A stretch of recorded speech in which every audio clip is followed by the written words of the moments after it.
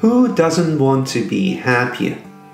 People often think if they have more money and power, they would be a happier person. Perhaps so.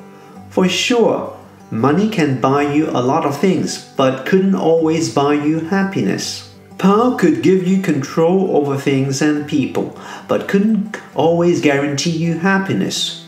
Have you ever thought of meekness would contribute to your happiness? Yes, meekness can grant you happiness.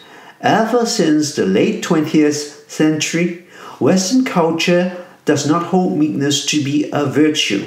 But according to the Bible, meekness is a virtue that everyone should strive for. As for Christians, gentleness is part of the fruit produced by the Holy Spirit.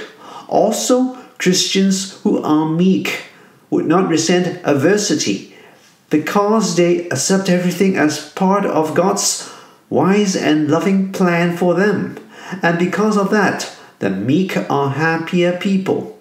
Jesus came to the world as the meek servant of Yahweh, and we can learn from his example. Let's ponder Matthew 12, verse 18 through 20. Here is my servant whom I have chosen, the one I love, in whom I delight. I will put my spirit on him, and he will proclaim justice to the nations.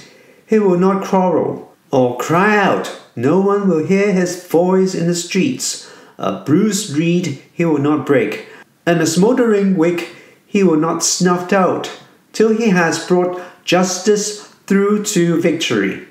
Let's pose a question to God. Dear Jesus, can you help me to grow in meekness? Let's practice what you learned.